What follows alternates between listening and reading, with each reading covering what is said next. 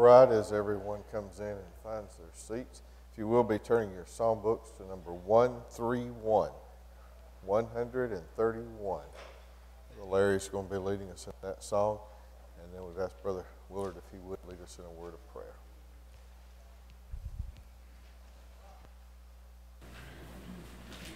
Face to face with Christ my Savior, face to face, what will it be?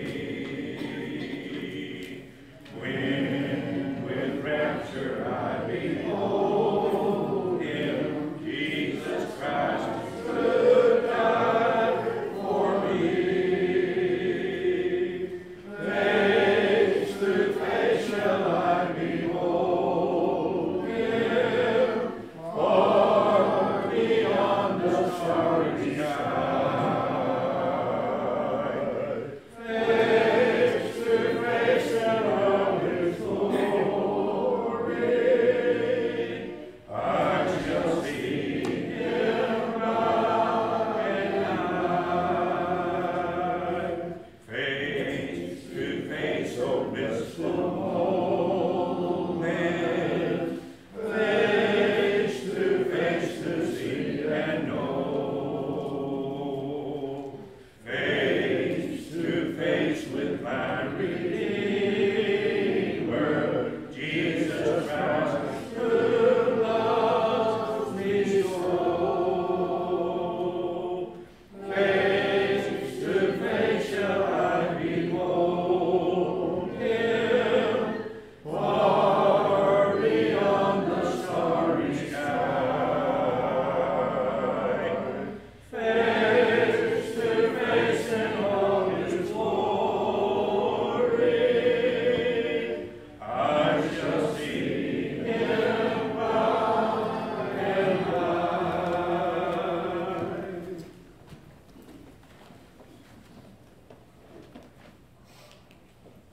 Our almighty and all-loving Heavenly Father, we're thankful, Father, for all life and many blessings. We're thankful, Father, that we can assemble here and just continue to study that word. Father, we pray for all of those that have been mentioned on the prayer list this morning, those in the hospitals, those that are at home, that you be with them and watch over and take care of them, Father. Heavenly Father, bless this congregation, bless each one of us, and forgive us of our sins. For we ask it all in Christ's name. Amen. Amen.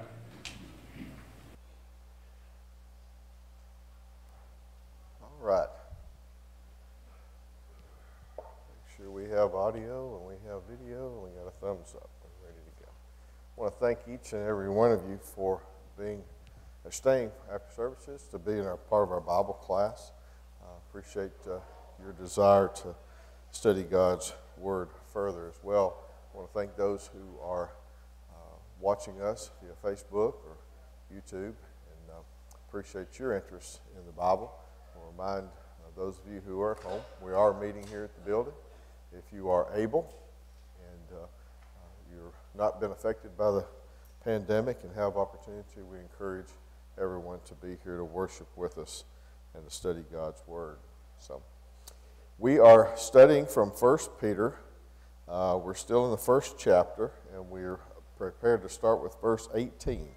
If you have your Bibles, turn to 1 Peter chapter 1, verse 18. And I'm going to read,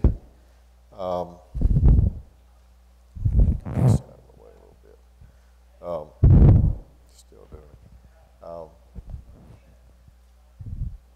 So I'm going to read from 18 through verse 20. Just move it here in the middle, maybe that'll help. For as much as ye know that ye were not redeemed with corruptible things, as silver and gold, from your vain conversation received by tradition from your fathers, but with the precious blood of Christ, as a lamb without blemish and without spot, who verily was foreordained before the foundation of the world, but was manifest in these last times for you. Again, as we've studied 1 Peter here for a couple of weeks, we've talked about the group of people that are receiving this letter are most likely both Jews and Gentiles. And so this particular portion here is really speaking to as much to the Jews, but the Gentiles probably knew enough about the Jewish faith. They knew about the God of Israel. And so it starts off the verse there that we are redeemed. He's speaking to the crowd. So what does redeemed mean? Bought back. Thank you. Bought back. If you will, a couple of verses just to support that and to make sure we understand the importance of that. Turn over to Mark chapter 10. Mark chapter 10, verse 45. Mark chapter 10, verse 45. For even the Son of Man came not to be ministered unto, but to minister and to give his life a ransom for many. So part of being bought back was that ransom that Christ gave for us. Keep going forward back toward 1 Peter. Stop at 1 Corinthians, if you will, chapter 6.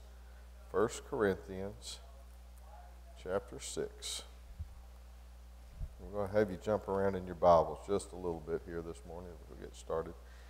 So 1 Corinthians chapter 6, verse 20. For ye are bought with a price. Therefore glorify God in your body and in your spirit, which are God's. Again, just reinforcing that word redeemed there. And a couple more. 1 Timothy chapter 2 and verse 5. 1 Timothy chapter 2 and verse 5. For there is one God and one mediator between God and men, and the man Christ Jesus. And again, that redeeming portion is Christ as our mediator as well. Last one I'm going to have you search through real quickly is Revelation chapter 1, verse 5. Revelation chapter 1, verse 5. And from Jesus Christ, who is the faith witness and the first begotten of the dead and the prince of the kings of the earth, and to him that loved us and washed us from our sins in his own blood. So the word redeemed, being bought by, being ransomed by, and I want to make sure we emphasize that because, again, the audience of this letter originally, of course, we're the audience today. But the original audience, people receiving this, are a mixed group of people, both Jews and Gentiles, who are fairly new Christians. They have not obeyed the gospel very much further back in time. And they're scattered abroad. They're not at home anymore. Those who were Christians were being persecuted. And so now they have left the area of what is today Israel and gone into, again, the country that today is Turkey. So they've gone quite a ways from home. So, in the verse there, we're paid for. Not by silver or gold or anything earthly, nothing that is corruptible. And so, our descendants, at times in the first century church, they traded and bartered and eventually created currency. There was currency at the time of Christ, to pay for things that they did not possess. None of these things, then, now, or in the future, are going to be able to be exchanged for your soul. None of those things. We often hear phrases, sometimes of selling our souls to the devil or things like that. It's not possible. You can give your soul to the devil, but you can't sell it. There is nothing. In Christ redeemed himself. He ransomed himself. He offered himself on the cross at Calvary, for us, before we were even born, before we were even known. And so we have to keep that in mind. And that's Peter is trying to get that message to them. Let me ask this. I'm going to, right here, for those of you who've been with us especially, why is Peter taking what is probably the first couple of paragraphs, at least, maybe 3 paragraphs, and he's really emphasizing, these are new Christians. They have been they've been converted, they've been baptized probably sometime maybe within just the last year or two, if maybe even shorter time. Why is he emphasizing that? Any thoughts to that? Keep in mind they're being persecuted. They're scattered abroad. They're gone. They're away from where their homeland, if you will, most of which probably will never see their homes again. This is where they're at now is going to be their home. This is where they're going to spend the rest of their lives. Why do you think Peter here, is really trying to stress this point? Any ideas?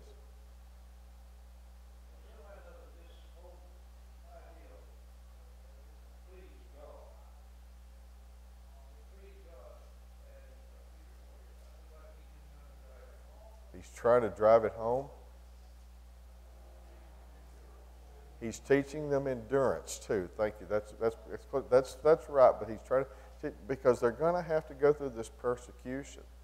And then here's the other part of that too. Just to add to that, they're going into a land. They're going into an area where the gospel may or may not have been preached very much yet. Paul, through his missionary journeys, Peter is even coming up through that area at times. But they're being scattered.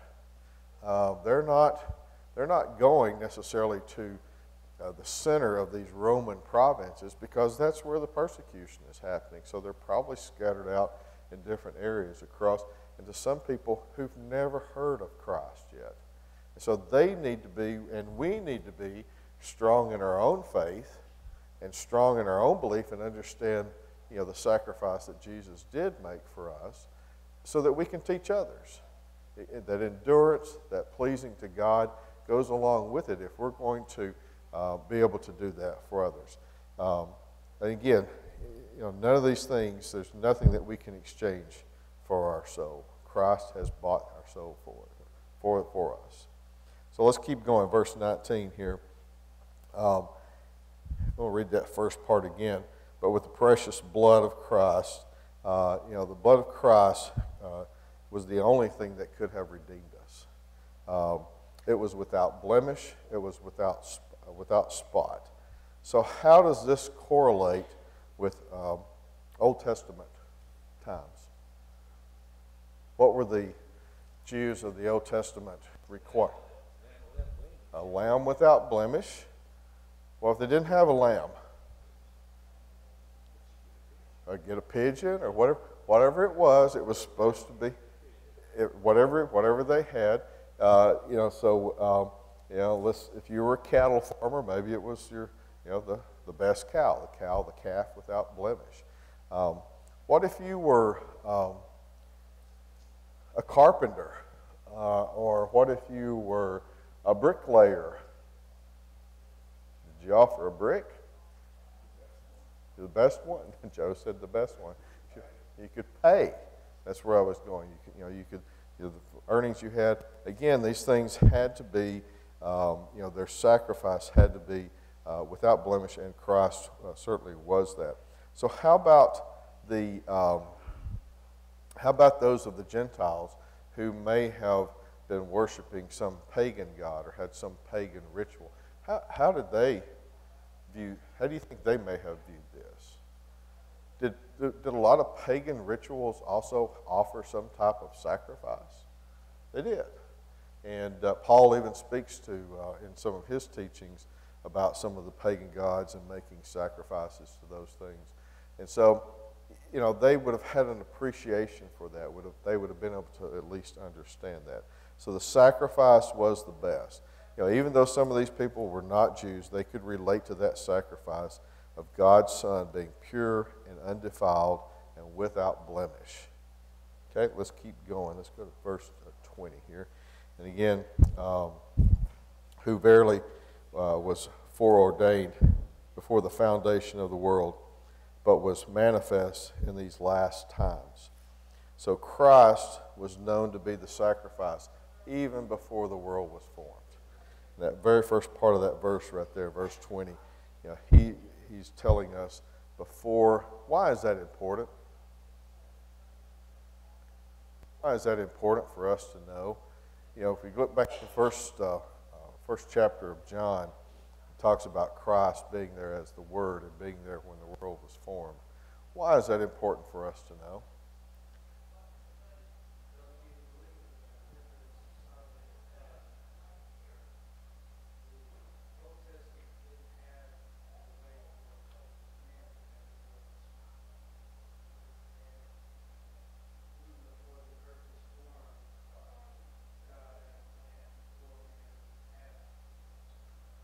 Right. Thank you. Brother Tim was saying, for those who couldn't hear, the Old Testament really didn't have a fulfilled plan of redemption. You just really were rolling your sins forward. And so, the plan of salvation brought those things together. Some people today will try to suggest to us that the patriarchal age, prior to the Mosaic age, starts out with Adam and Eve and progresses forward. We go through the Noah, the world is cleansed once again with Noah, and things just continue to go bad. And so people will look at the Bible, and people who really view the Bible more as a history book than inspired word, and say, well, God just didn't quite figure that one out right. And so he created the Mosaic age. And they'll use this thought process, if you will, to try to show something imperfect in God. Okay, so it's very crucial that we understand that, as well as the Mosaic age, they'll say, that things didn't work out well there. The Jews weren't living up. They didn't really. But if you go back through, and you go back through each one of these, and you read the Old Testament, you see where there is the prophecy of Jesus to come. It doesn't spell it out complete black and white. And again, as we mentioned last week in talking about some of the prophets, they may or may not completely understood everything that God was sharing with them. They were repeating what God was sharing with them, but they may or may not completely have understood. And it was also very easy for some people to add to those. Do we have people who want to add to God's Word today? And take away too. Thank you, Brother Larry. So certainly they do. And so we have to be careful that we're following God's Word. All these things were prophesied and they were fulfilled for our sake. So let's take verses 21. Let's take verse 21 through 23. Who by him do believe in God that raised him up from the dead and gave him glory, that your faith and hope might be in God. Seeing ye have purified your souls in obeying the truth through the Spirit unto unfeigned love of the brethren. See that ye love one another with a pure heart fervently, being born again, not of corruptible seed, but of incorruptible, by the word of God, which liveth and abideth forever. So for those of us that are believers in Christ, if we believe in something, if we believe in the inspired word, and we are converted and we obey the gospel, what are we supposed to do from there? If I know this is the perfect plan, if I know this is what I need, I need to read what's in this book, and I'm reading this book, and I've studied this book, so what's the next step? I've read it, I know it, I have to follow it, right? I have to abide by it, okay? And so that's what he's telling. We have to live it. We have to live, each step. And again, I'm going to keep going back to this point because I think it really applies to us today too. Are we persecuted today? Sure. Maybe not to the extent that Christians were, at this point, where in some cases their lives were in jeopardy and sometimes their lives were taken. But we are persecuted for our beliefs today. Just listen to the news or turn on the TV or read the newspaper. You will see things in there where people will take the opportunity to try to discredit the Bible to the extent that they believe that there is no God. So faith and hope in God are both the purpose and the result of Christ's resurrection and ascension. That pure sacrifice that we talked about just a few moments ago, and then his ascension, his resurrection first, and then his ascension back into heaven. And so, if we believe in something, do we follow it? If you don't believe it, Maybe you think you do, maybe you hope you do, but if you don't really believe it, do you follow it always? No, you don't. And so we live in a country, we refer to our government as a democracy. It's a form of government here we have in the United States. So do we believe in the democracy? Do you believe? Maybe that's a good question I should ask all of us. Maybe it's somewhat questionable for us today. But do we believe in the fundamentals? Let me say it that way. Do we believe in the fundamentals for the people, right? Okay. So if we follow that, if we believe in that, then we'll follow the laws, right? Speed limit says 55, we're going to do 55, right? Okay. So maybe not all the laws. Okay. But we are going to follow the laws of the land. What happens if you don't pay your income tax? Unless you're very good at keep moving, you're found eventually, right? So some people maybe try to keep, but let me take you in a different direction here. We have pride in our freedom, paying our taxes, etc. But if someone attacks us as a country, and they attack us because of our democracy, our freedoms that we have, how does that make us feel? Mad? What else? It pushes us together, doesn't it? So what happened on 9/11? I know there were men that were from another country who followed a radical, false teacher, trained, planned, and put together and flew 3 airplanes, 2 in the 2 towers at the World Trade Center and 1 into the Pentagon. One other one unsuccessfully due to some very brave people crashed into a field in Pennsylvania. But what was their purpose? What were they trying to do? Destroy our faith, and what else? Our freedom, and our freedom by doing so that we're not untouchable, right? When we hear about conflicts and things in the Middle East and things like that, those things are happening in those countries. We don't hear about those things happening here. When World War II started, what was the real big driver that drove us, at least into the Asian area? What was the one big thing that happened on December 7th? Pardon? Pearl Harbor, December 7th, 1941. Some of you who are maybe follow your history well enough, during most of World War II, Japan felt untouchable, and they were untouchable, at least from us. Not until well halfway through the war, maybe a little bit further, were we able to get ships close enough that we could put planes over the top of Japan. Some of the men that did that did not make it back. That was called Doolittle's Raid. If some of those of you follow history may recall that.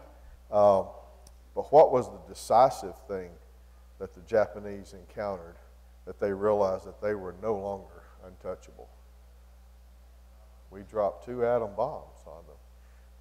And so, the Japanese immediately, recognized that. And so, Christians that Peter is writing to need to be banded together, as Brother Ronnie was saying. They need to be pulled together. And that is quite often what happens when someone attacks our way of life, our government, our country, and it especially should be how we pull together when people attack our faith. Today, again, we live in a great country. We have all these freedoms. We have the freedom to be in this building today to worship what we want, to teach God's Word. And we should never, ever take that for granted because there's so many places in the world that this would not be possible, at least not to this extent. Maybe 4 or 5 or 10 of us might be able to sneak off into a building somewhere and have some type of worship service. But to this extent, this would not be able to happen. if one day our government tells us that there's a portion of this book that we cannot teach anymore, and if we do, the doors of the building will be padlocked and we will not be allowed back in our building, what are we going to do? I hope y'all meet me in the parking lot. You'll meet under a tree or something. You know, I hope that day doesn't come. But unfortunately in our country, there are a few places already that if God's word specifically talking about the sin of homosexuality, there are a few places already in our country that have laws on the book that that's considered hate speech. That's a federal law. And so, you know, that's very serious. And so that's something we have to continue to think about, to pray about, and think as far as our persecution is concerned. So God's law, going back to verse 21 here, God's law is the perfect law. It's His requirements of us. It's His expectations. And I'll leave you with the question, do we live it? It's up to each one of us, right? Today, I used the speed limit example for a few minutes ago, you know, the speed limit being 55. Maybe we all drive 55. Maybe some of us drive 56, 57. Maybe some of us drive 54. I don't know. Maybe some of us do 65 and 70, you know, when it says 55. But you don't get caught because you got to wait for those friendly guys with the blue lights, right, Bruce, to figure you out. And so, but when we answer to God through His law, God is omnipotent. He's going to know everything. And so we can't hide anything, you know, secret to ourselves. We often refer to as sins of omission or sins of commission, things that we omit or things that we've done. So, all right, let's keep going to verse 22. Again, Paul emphasizing here being purified their souls by obeying the truth. We must realize about being cleansed, you know, overcoming baptism.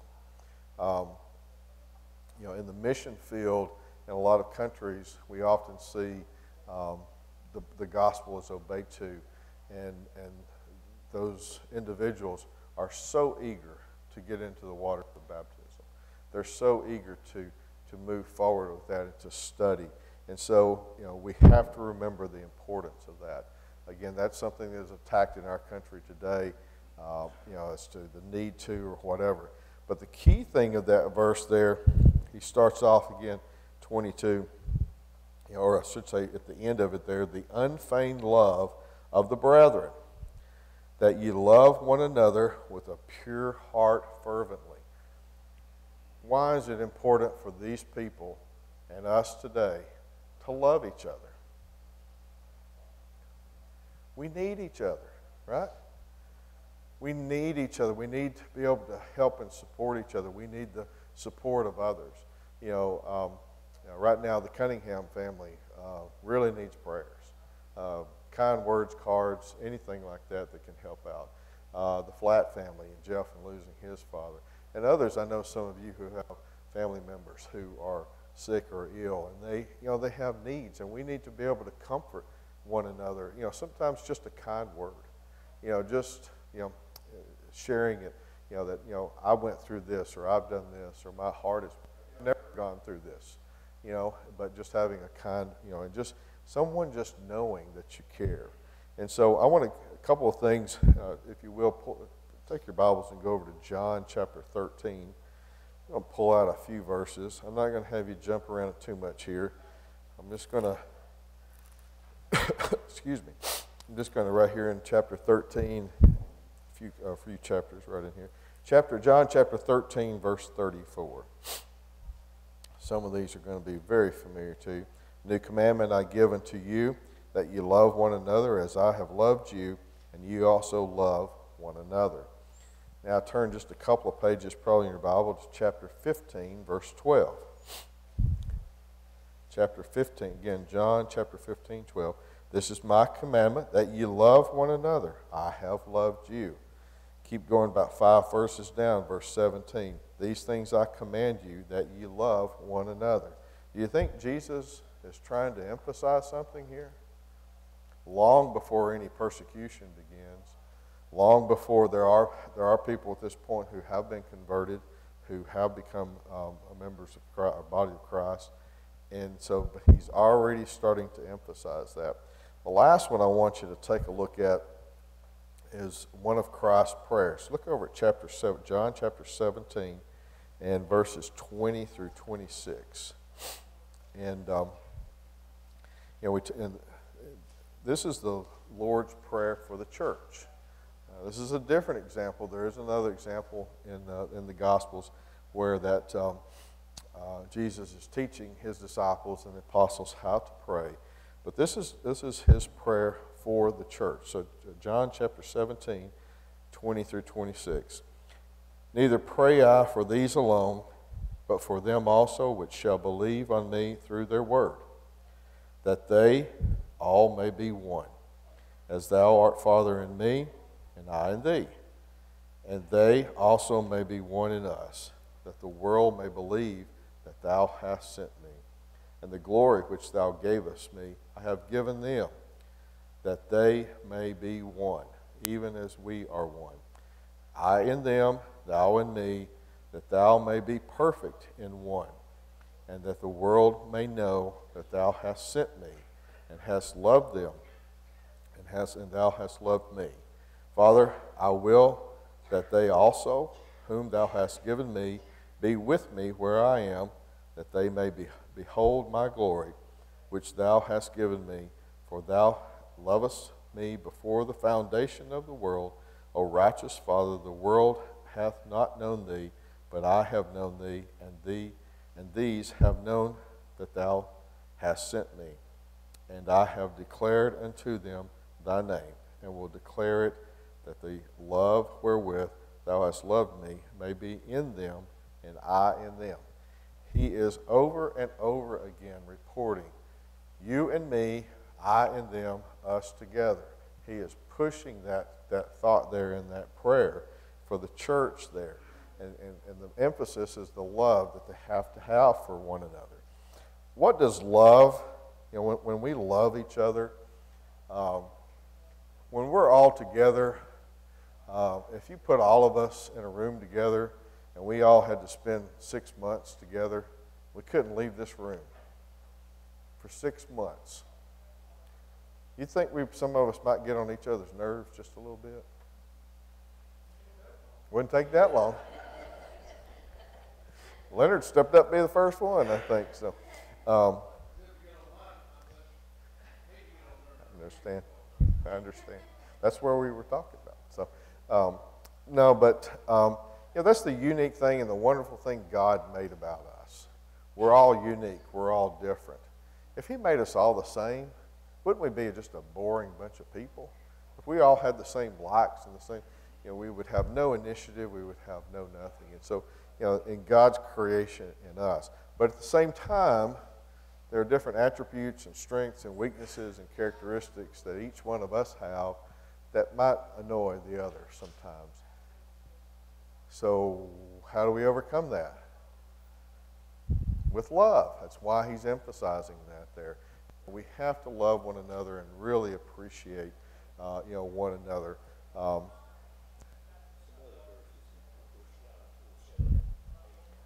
1 John 4, 7, 8, and 9. 1 John 4, chapter 4, verses 7, 8, and 9, right? Is that what you're referring to? 4, 7, 8, and 9. There you go. Thank you. And so, John really goes into a lot of emphasis in there to the love of Christ and the love that we're supposed to have for each other. And so, again, these people being persecuted, they got to have love for each other just like we do. Again, we have to do the same thing. There's people that I know that you work with, there's people I work with, there's people that we interact all the time, even outside the church. And we have to love them too. We have to have a Christ-like love. And that's what he's telling them there too, because that way I can be able to have an opportunity to convert someone. If you're very rude or you treat someone unfairly or you just treat them unchristian-like, you just pick something out of the Bible if you want to, what opportunity are you going to have to ever preach the gospel? Well, you could preach the gospel to them. Are they going to listen? Probably not. If you're not a good example, if you're not especially showing love, then it's going to be really hard for you to teach that person once they've seen your example of not being Christ-like. And that's really, the message here again that Peter is trying to get to them. Let's keep going to verse 23. Begotten again. This is calling back to that previous verse, being born again through baptism. He's talking about corruptible seed here. That's the human birth. And then he's talking about the incorruptible seed, and that's the rebirth. That's the salvation. That's the conversion, through baptism, which comes through the world. I want to hit these last two verses of chapter 1 here. Let me flip back over to 1 Peter. 24 and 25. And keep in mind, this is a quotation, or at least in part, from Isaiah chapter 40, verses 6 and 8. It says, "For all flesh is as grass, all the glory of man as the flower of grass. The grass withereth, and the flower therefore fadeth away. But the word of the Lord endureth forever. And this is the word which by the gospel is preached unto you." So life here on earth is very brief. James will tell us it's like a vapor. And so, if we're blessed with some 80 years might be the average life expectancy. Some have less, some have more. But depending on where you're at your stage in life today, most of us, as we get closer to that 80-year-old mark, or whatever mark you want to think that's maybe close to the end of life, we think it went by way too fast. Way too fast. When you're much younger, it seems like I can't get there fast enough. I can't be 16 fast enough so I can drive. I can't be 18 fast enough so I can do this. Get out of school, get a job, do whatever. I just can't get old enough fast enough. And then somewhere right around 30, 35, it's like, wow, I'm getting old. And so, we start, and then it just seems like it's kind of downhill from there sometimes. And so, we have to think about that. Whatever glory that we have, and this is what the verse is trying, 2 verses, and as Isaiah was doing the same thing, Peter's using the verse here too. Whatever glory that man may enjoy, whether it's political, financial, social, or whatever, cannot last long. So, there's hundreds of corporations, institutions, governments, and individuals who have prospered immensely, but they're disappeared without a trace today. Right? Now, I'm looking around in this audience, and this is probably a really poor analogy, but how do you remember who Howard Hughes was? Honestly. How many of you really remember who Howard Hughes was? I see a few hands going up. Howard Hughes. You remember who Howard Hughes was? The Spruce Goose. Okay, that's how some people remember Howard Hughes. Howard Hughes was a very wealthy man in his lifetime. He was a very good entrepreneur. He was a pilot. He was an engineer, a designer. As Brother Larry was pointing out, one of his, some people would call it a failure, but a lot of people would call it a success too. He managed to build, unfortunately, at the end of World War II, after it was over with, built a plane to be able to transport troops, and one of the largest planes at the time. And it was built out of spruce, and it was called the Spruce Goose. And he did get it to fly. It flew for about 10 minutes at about 6 feet off the ground, and now it sits in the Smithsonian. Okay? How many of you knew about the Spruce Goose? That might even be a better one. Of course, I know Joe went over here. He probably had to teach it in class one day sometime in the past. But my point to that is that unless you watch the movie, if you're young enough, if you watched the movie a few years ago that Leonardo DiCaprio portrayed Howard Hughes, you probably really didn't know that much about Howard Hughes. You didn't know, he's gone in history. Even though at his time, during his generation, during his life, he was highly recognized. He was the Bill Gates, if you will. He was the, who's the gentleman that oversees Berkshire Hathaway today? Just lost his name. One of the wealthiest men in the world. That's how he was recognized. So in corporations, here's another one.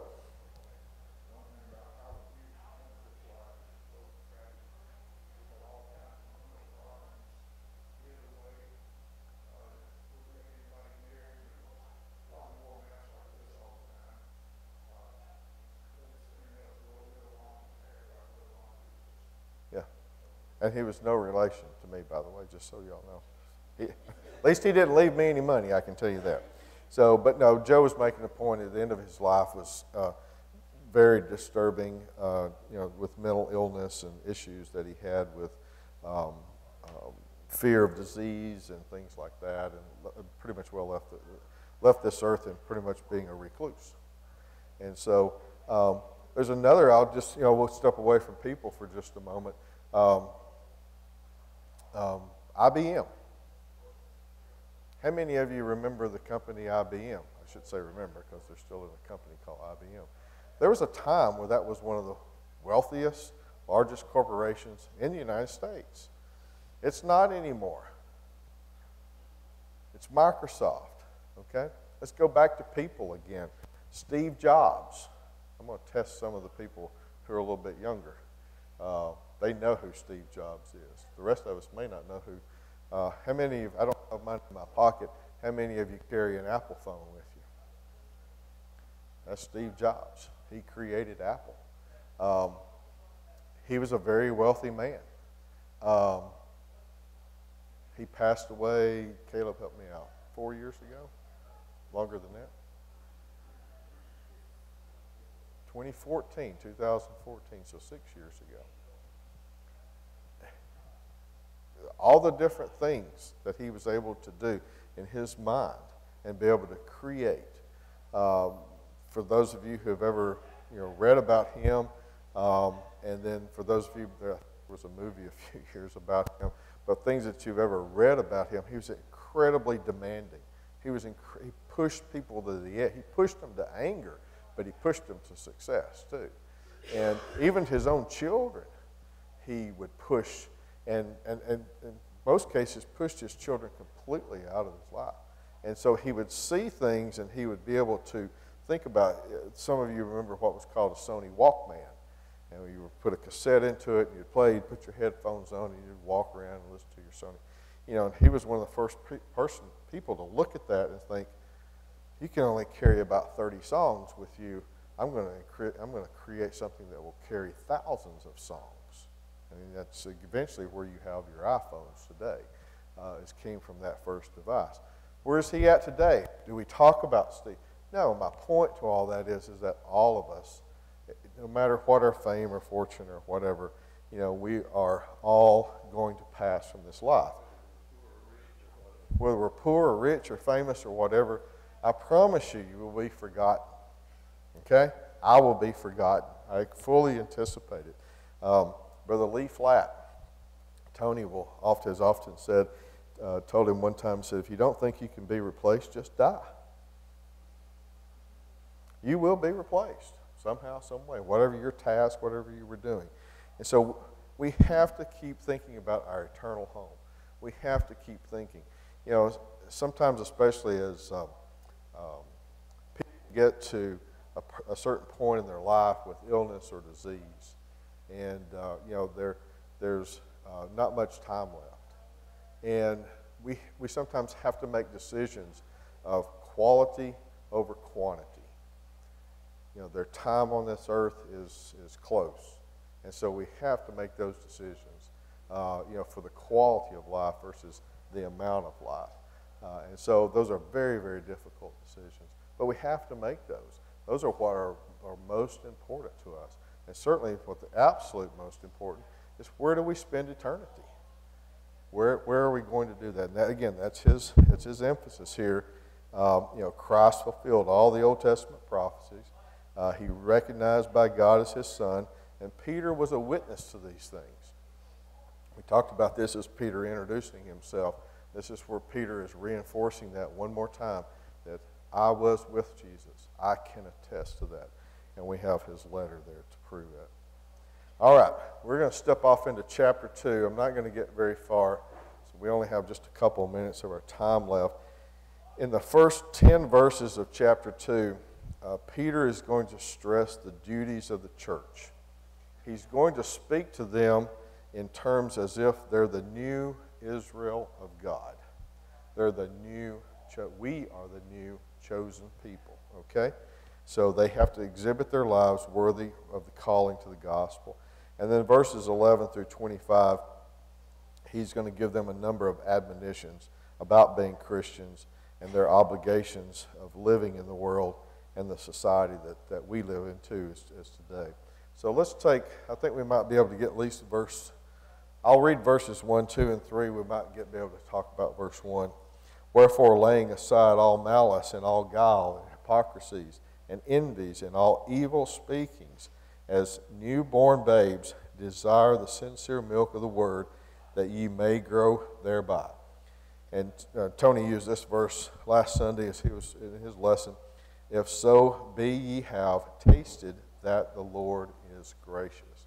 And so putting away, therefore, the Greek word there really is, or I should say, wherefore laying aside. The Greek word there means basically the thought is stripping away one's clothing, just pulling that away. And so his meaning there is to denounce and turn away from all these wicked things. It would be very easy, as these people, again, are gone into a far country, they're scattered abroad, they're being tempted, they're being persecuted, just give up and just go enjoy whatever the world provided for them, whatever sins or things that were there. But Peter is admonishing them to not do that. Guile is the deceitfulness. It's lying and false speech.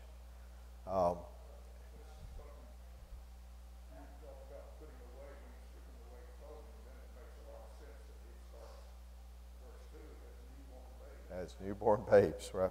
As we enter into this world, Brother Joe's comment is it's interesting that he's going to come back into verse 2 talking about his newborn babes so that everybody was able to hear that.